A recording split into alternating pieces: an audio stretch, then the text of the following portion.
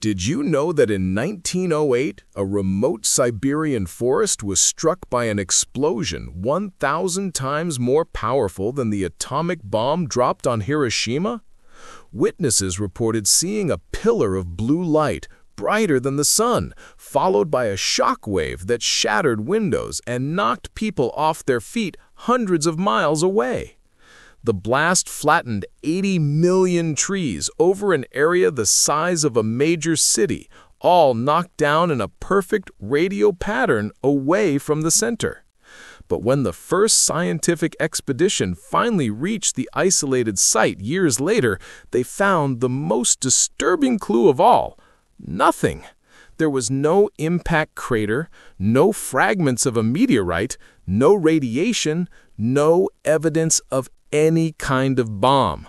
Just a perfectly preserved forest knocked over like matchsticks. So what was it? A comet that vaporized in the atmosphere?